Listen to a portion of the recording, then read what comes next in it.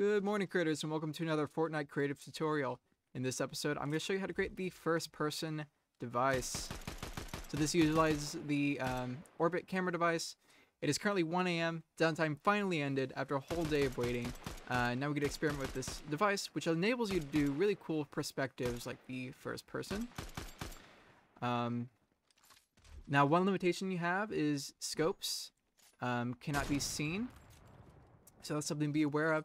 You can fix this with a series of verse functions using the isHeld on the aim event in a input trigger to take away this camera and then re-add it later. And another limitation I found is that your skin will sometimes phase through, as you see here.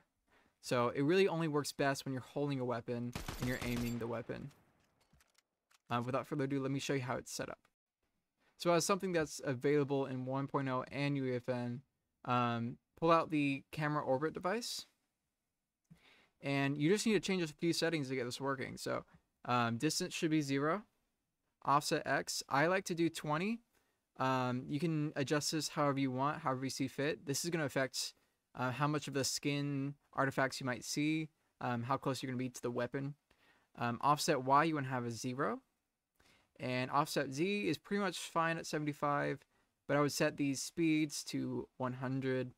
And then it's already set to automatically assign on the start of the game. So that's the entire thing. Very quick tutorial. I hope you find it very helpful. I mean, this is a really awesome thing. I expect a lot of creators to be using this, so jump on the opportunity as soon as possible. Start getting those maps out, and good luck creating.